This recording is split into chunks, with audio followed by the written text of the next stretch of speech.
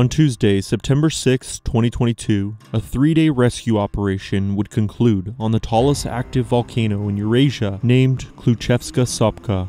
12 climbers had attempted to scale the slopes nearly a week prior, but the events of the expedition would be anything but normal, and the conclusion of the climb would lead to a year-long investigation that led to criminal charges being raised against a mountaineering company. It is one of Russia's deadliest mountaineering tragedies ever. But what really happened on the volcano, and what could cause criminal charges to be raised against a company that organized the expedition? This is their story.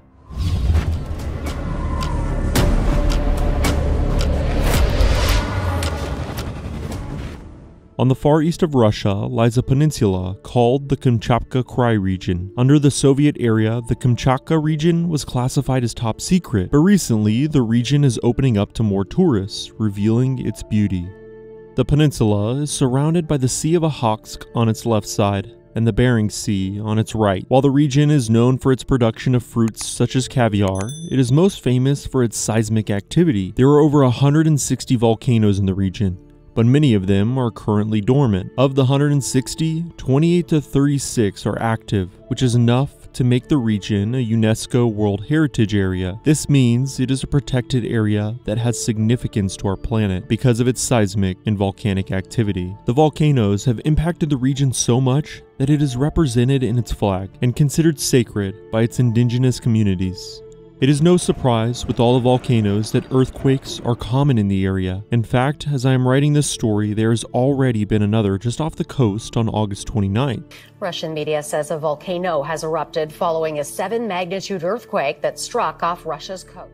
A 7.0 magnitude earthquake struck off Russia's east coast, triggering the eruption of the Shiveluch volcano. The quake's epicenter. While most of the earthquakes occur miles away from land, one of the most dangerous consequences of these shifts is tsunamis. In 1959, a magnitude 8 earthquake would strike the region, not only causing damages across the peninsula, but also sending a tsunami halfway across the globe to the US coast. Since the area has been open to the public, it has become very popular for tourists who are interested in sightseeing, hiking, or my personal favorite, bathing in the hot springs. There are many nature reserves scattered throughout the peninsula, and because of the moderate weather near the coast, it is a popular area year-round. As you travel inward, the winters become harsher and the summers hotter. But this has not stopped climbers who look to scale the various volcanoes. Out of the 160 volcanoes in the Kamchatka Peninsula, the tallest of them all is Kamchatka Sopka. It is actually not only the tallest in the region, but all of Eurasia, standing at approximately 4,750 meters, or 15,584 feet. I say approximately because the actual height of the volcano shifts slightly each year. Kamchatka Sopka is a symmetrical cone that towers over the region. Because of this, it has become one of the most popular climbing sites in the entire peninsula, but this climb has no lack of danger. The volcano is a top crater, meaning the most intense eruptions come from the very top, producing powerful explosions, lava flows, and ash clouds. Since the 1700s, Kamchatka has erupted more than 50 times, and it has been erupting periodically every 5 to 6 years on average. Some of its recent eruptions include December 2020, November 2022, and June 2023. The route to ascend the volcano runs along its northwestern slope. The path is known to be one of its most treacherous, as it winds through volcanic rock, ice, and snow. The route begins at an altitude of 800 meters, but base camp would be established within a volcanologist's hut at 1,435 meters. From there, climbers would scale the slope, winding their way through the snow, ice, and rock to Camp 1 at 2,000 meters, then another volcanologist's hut at 3,300 meters, and finally the summit at 4,750 meters. Another factor in the climb is the many crevasses that litter the route. This is why climbers scale the 35-degree slope tied together with a rope and using anchors. This is an important detail that plays a part in all expeditions in this region. This technique is used due to the fact that if one climber were to slip and fall down the slope, the remaining climbers can attempt to brace the impact and stop the fall by using their anchors combined with their own body weight. If this does not work,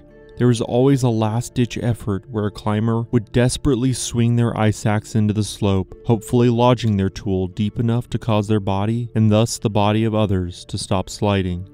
Because of the height of the volcano at nearly 5,000 meters, climbers typically complete acclimatization climbs to prepare for the summit. This means they would scale to a particular height and stay there for a few hours or a night before descending back to base camp. Then repeat this process at a higher altitude each time, before the final summit push is attempted. This can prepare your body for the higher altitudes where there is less oxygen in the air, and hopefully delay or prevent high altitude sickness, where severe cases can lead to death.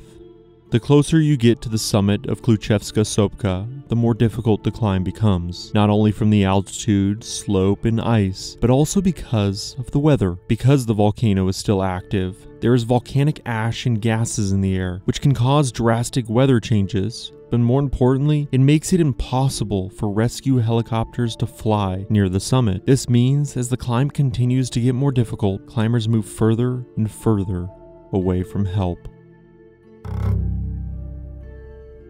On Tuesday, August 30th, 2022, an expedition would begin on Kamchatka. Extreme Time Adventure had advertised the expedition for many months across social media, and 10 climbers from across the country had signed up for the trip. 2 guides would be leading the expedition, but everyone was a stranger to one another. They would all be meeting for the first time at the foot of the volcano. Andrei Machenko, one of the 2 guides, was an extremely fit person who had spent his early career as a train driver on the railroad, but after he tried mountain climbing, he fell in love. He would eventually leave the railroad, instead becoming a mountain guide. Andrei had climbed the Kamchatka volcano 13 times before this expedition, meaning he was more experienced than most guides. His bio on the Extreme Time Adventure stated, "When Andrei starts talking, everyone listens. His stories make you fall in love with the mountains and occasionally give food for thought." Andrei first traveled to the mountains in 2001 while doing military service in the Caucasus, and later they became an important part of his life.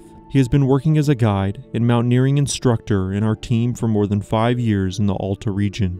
Ivan Alabugin, the other guide, began his mountaineering career while still in high school and was by all accounts capable of leading an expedition on the volcano. Additionally, his bio on Extreme Time Adventure would state, "Ivan has been in our team for more than 8 years. An experienced instructor for mountaineering programs, he has conducted successful Beluga Massif traverses for commercial groups. This is unique experience." Ivan also leads treks of varying difficulty in Nepal, Turkey, the Crimea, and around Lake Baikal. The group was registered with the Russian Ministry of Emergency Situations, as was required to make the climb. Typically, all climbers are required to be citizens of Russia or have a visa and permits if not, because the volcano borders a top-secret military zone. The first mistake of the expedition was that Extreme Time Adventure, owned by Andrei Stepanov, had failed to acquire permits for the climb even after applying a year earlier. Instead, he still organized the expedition, as the 10 climbers had paid roughly a total of $11,100 to make the trip. The first few days of the expedition were spent organizing and preparing to summit the peak. The group of 12 had acclimatized for the climb, but the process had been rushed, mainly because many members had bought cheap airline tickets back home and were on a specific time frame. The group would have to finish the expedition before September 9th. The slopes of the volcano were extremely icy and compact, meaning the conditions were more difficult to climb rather than soft snow, and one fall could be disastrous. Anastasia Yushachova and Roman Avirin, 2 climbers on the expedition, would struggle against the steep slope and fall behind on the acclimatization trips as their bodies were having a more difficult time adjusting to the altitude. The guides noticed this, but did not prevent the 2 from continuing, as they had already paid. The first 4 days of the expedition would come and go, and everything would be as you expect. The group would make slow progress up the slopes, but were still on their planned schedule, so the guides did not feel worried. It would take 4 days of coordination and climbing before reaching the volcanologist's hut at 3,300 meters, where they would rest before making the final push to the summit.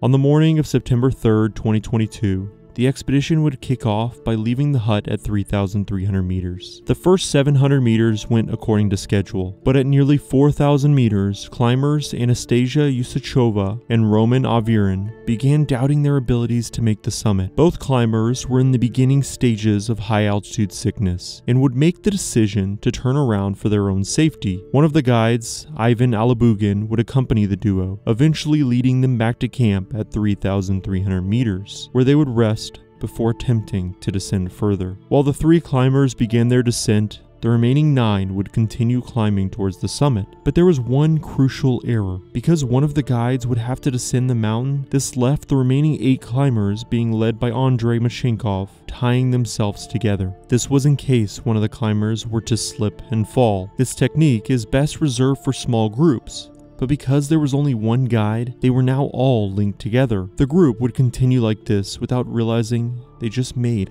a crucial error. And to top it all off, the group had failed to belay, meaning they were all connected to a rope that was not anchored into the rock or snow. Should someone slip and fall, this could drag the entire group down with them. Since they were not anchored into the slope, the only way to stop a slide would be if someone could dig their ice axe deep enough into the snow. But remember, the group was 9 members. This would be simply too large and nearly impossible for one person to stop the slide. Andrei Machenko, the guide who did not descend the mountain, would be leading the group of 9 toward the summit. The weather was calm, but he noticed the subtle signs that there was a storm coming, and the group needed to reach the top and begin the descent before late afternoon to avoid it. It had been a few hours since his fellow guide Ivan and the 2 other climbers had left the group at 4,000 meters to descend the peak. The remaining 8 climbers Andrei was leading were all in good spirits. They were eager to reach the top. Just 500 meters away, at 4,200 meters, Andrei was making his way through an icy area when he heard something behind him. At first, he wasn't sure what it was, but he felt a pull at his waist, and as the rope attached to him began to tighten, he instantly recognized what had happened. Someone had slipped. One of the expedition members had slipped down a crevasse, falling nearly 30 meters to a group of rocks below. But this fall started a chain reaction, and moments later Andrei would be falling as well. For a second, he had no control of his body anymore, a terrifying thought when you are 4,200 meters high. Then Andrei would feel a sharp pain in his leg before finally coming to a stop. It took him a second to digest what had happened, but he quickly realized that someone had slipped, then 2 had fallen, then another group, until they all slid down the slope. They couldn't have picked a worse spot to do it at either, as there was a group of rocks below that would provide no break from the fall. Andrei, feeling pain in his leg, would look down to see that it was clearly broken at an odd angle, but it only took him a few seconds to realize the lack of noise he was hearing, or should I say, didn't hear. It would be minutes before he could assess the scene. He slowly crawled his way, following the rope, where he would find that 7 climbers were unresponsive. What he didn't know is that 5 climbers had died instantly in the fall, and another would stand no chance from their injuries and pass shortly after discovery. One more climber was unconscious, but still breathing. Andrei, barely able to move, could only do one thing: pull out his satellite phone and radio down to Ivan to let him know an accident had occurred. After Ivan learned what had happened, he would immediately radio for help from the Russian authorities, then begin preparations to ascend back up the mountain. He would pack additional sleeping bags, a tent, and first aid equipment, then begin the several-hour climb to the fall area. A few hours after the accident, the worst-case scenario would play out. A snowstorm would begin near the summit, with temperatures at 7 degrees Fahrenheit and wind speeds of 15 to 20 meters per second. The combination of bad weather and location made it impossible for a rescue helicopter to evacuate the surviving climbers. Additionally, the ground rescue team could make little progress because of the heavy snow and volcanic ash falling off the volcano, eventually forcing them to set up camp at 1,400 meters. They would need at least another 2 days of climbing before reaching the group. After the ground rescue failed to make significant progress, a helicopter would attempt to scale the mountain as high as possible in the late afternoon. They managed to reach 1,600 meters, but would fail to climb any higher due to the conditions. The helicopter would then drop a rescue team onto the volcano before turning back. These climbers would quickly begin making their way towards the summit. Over the next few hours, both rescue groups and Ivan attempted to progress on the volcano, but only Ivan found success climbing through heavy snowfall and low visibility. Andrei would be waiting in the fall area. He had tried to hunker himself and the others down as best as possible to protect from the weather, but their thin tent hardly provided any shelter and definitely would not keep them warm. It was late afternoon when they saw a familiar face approaching them from afar. It was Ivan. He had reached them. And for the first time in hours, Andrei had hope. As the sun set on September 3rd, both rescue teams set camp and hunkered down for the night. The temperature continued to drop, and the group of 4 huddled into a thin tent trying to stay warm. But it was to no avail. During the night, 2 more climbers would fight for their lives, but ultimately pass away due to the extreme conditions, leaving only Ivan and Andrei. But with Andrei's broken leg, the duo could do little but try to keep each other warm and try to survive the night.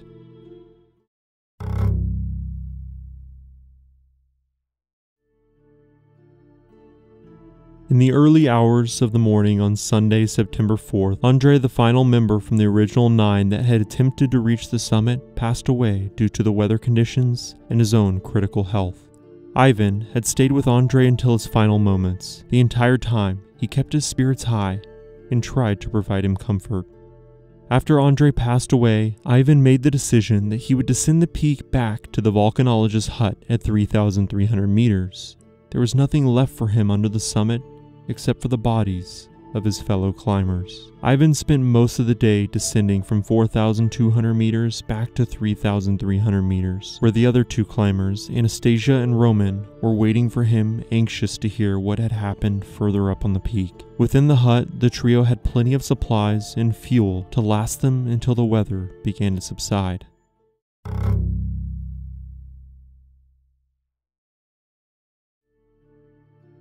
September 5th would come and go, and the 3 climbers would stay hunkered down within the hut while snowfall continued around them. On September 5th, reports that an accident became public, but there were no specifics or names released. Rescuers on the peak would make the following statement: "At the moment, search and rescue operation is being complicated by several factors: weather conditions, ash clouds on the slopes, rock falls, as well as ice fields on the way that can only be scaled using crampons and ice axes."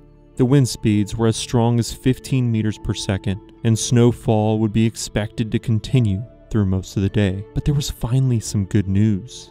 The storm was expected to begin subsiding later in the day.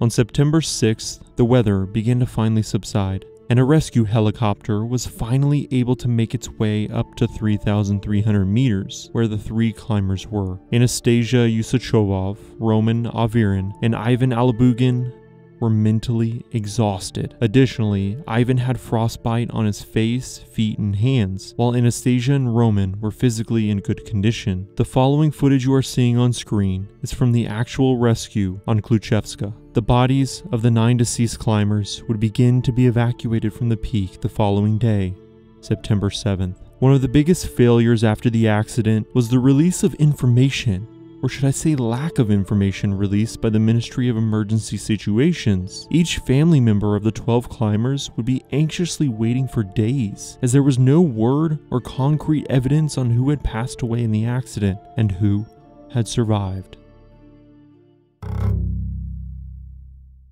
A criminal investigation of extreme time adventure would be launched a few days after the tragedy. Andrei Stepanov would be arrested and taken into custody for 2 months while the offices of the company were searched and officials began piecing a timeline together. The footage you are seeing on screen is from that actual arrest. The officials would also file charges against Ivan Alabugin, the guide who survived the tragedy, and both men would be accused of manslaughter for the deaths of the following 9 climbers: 26-year-old Andrei Kiprianov, 28-year-old Yekaterina Kasuk, 31-year-old Alexander Zhilovachik, 34-year-old Andrei Guter, 34-year-old Maxim Solovyov, 38-year-old Pavel Silvanichev, 38-year-old Evgeny Sorokin, 41-year-old Andrei Mashenko, and 46-year-old Igor Mihailovsky.